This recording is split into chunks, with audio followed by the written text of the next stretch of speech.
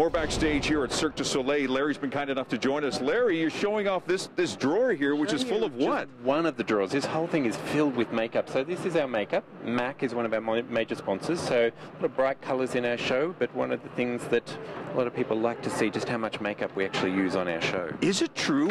130 costumes for the entire show. There is 130 designs. There's over 300 costumes in the show at night time. Here's a few of them. Yeah, here's a couple of them.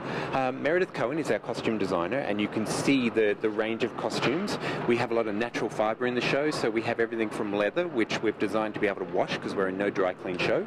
We have very delicate fabrics here that you can see, from laces, and again, fantastic linens.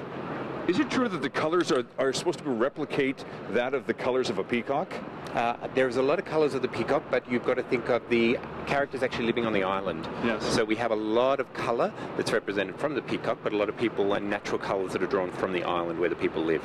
We also have something else to show off here. These are headdresses, I'm guessing. We have a lot of headpieces in our show, but one of the things that you have to do when you're designing something for a performer who's dancing, doing acrobatics, it has to be light. Just feel how light that is. It's like wearing nothing on your head. Well, let's try that. So it's literally wearing nothing on my head. It's back to front, but it's a good Is it back to front? Yeah. That's why I'll never be on Cirque du Soleil. This is amazing. Tell me about the crew that works with you. Okay, so we have 3 people that travel with us full time.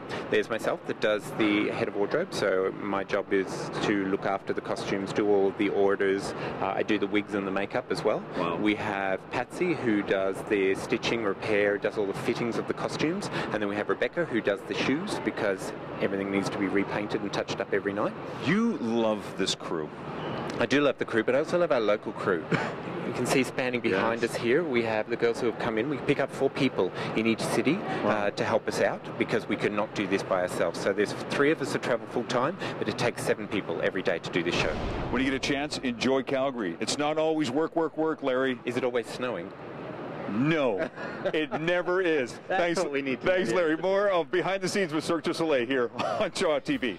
Okay, it snows sometimes.